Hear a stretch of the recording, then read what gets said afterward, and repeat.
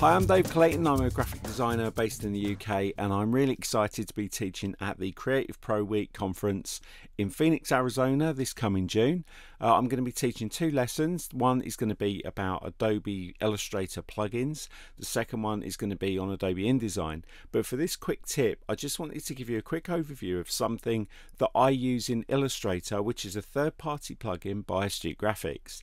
Now, quite often when I'm out and about, I like looking for design in the wild, and if I see something, I try and do a reverse engineer of it. And I saw this pattern that was on the back of an ice cream parlor last summer, and I took a photograph of it because I remember thinking I could show how to make that, and I know exactly what plugin I can use to show how to make that. So I'm going to take this graphic, and we're going to use these shapes, and we're going to replicate this effect so that it looks like this.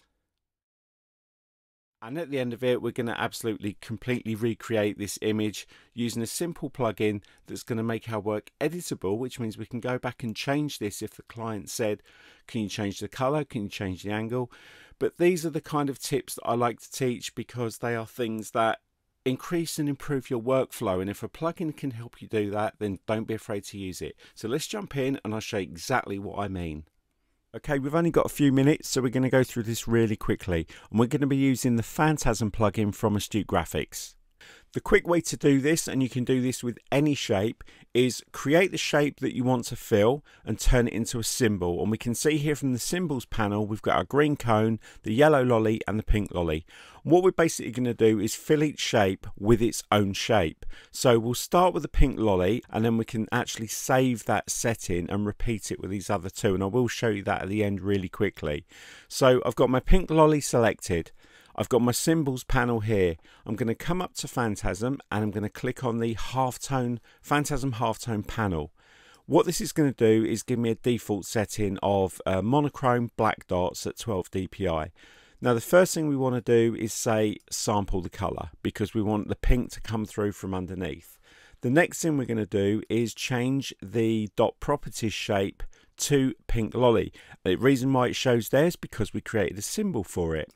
So we're just going to click on that. Now you can't see it at the moment because the DPI is 12, which means they're quite small. So let's just change that to 4. And now you can see the lollies. Now we can do a couple of things here. We can change the grid angle, which will be the way the dots lay out in the shape. So if I just change that to 45 degrees, you can see now that the angle for the pattern is 45 degrees. We can also come down here and change the dot property angle and make that 45 degrees. And what that will do is angle the shape of the lolly as well. So you can see really quickly there what we've been able to do is actually change these settings. Now we've also got a dot gain setting here, and what we can do is by moving that you can increase the gain or reduce the gain, which will create bigger gaps between the actual shapes itself. But we're going to leave it kind of around the middle here because I think that's kind of what the original lolly was for. Now, if I reduced or increased the DPI, these would obviously increase and decrease in size. Now what I'm going to do is quickly come over here and I can save this setting. Now I've already saved it here as ice cream halftone, which means now I've changed those settings, I can actually apply those to the other two shapes. So we're just going to click OK. And now we've done that, you might think, oh, I want to go back in and just change something. It's not a problem, because while we've still got our shape selected, if you come to the appearance panel and click on the Phantasm halftone again, we can go back in and make changes to this. So one of the things I want to do is clip to object. I'm going to clip these to the actual original shape because we can see we've got these stray ones around the edge.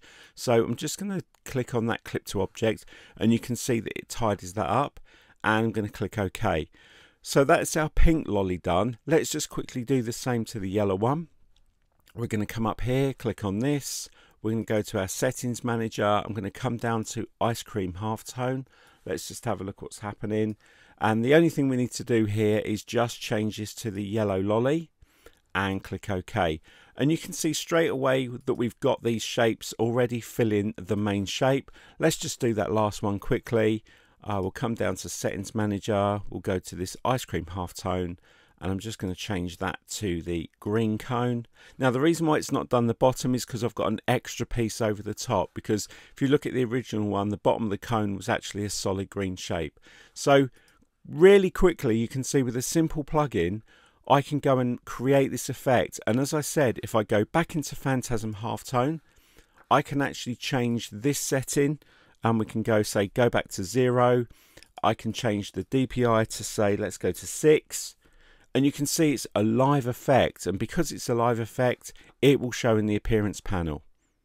That's my quick tip in Adobe Illustrator and third-party plugins. If you want to see more of that, then go to CreativePro.com and sign up for the Creative Pro Week this coming June 5th to the 9th in Phoenix, Arizona. And hopefully I'll see you there. So catch you next time. Well, I hope you enjoyed this video. If you did, be sure to give it a like and subscribe to our channel. And for thousands more how-to articles and tutorials, visit our website, CreativePro.com, and become a member today. Thanks for learning with us.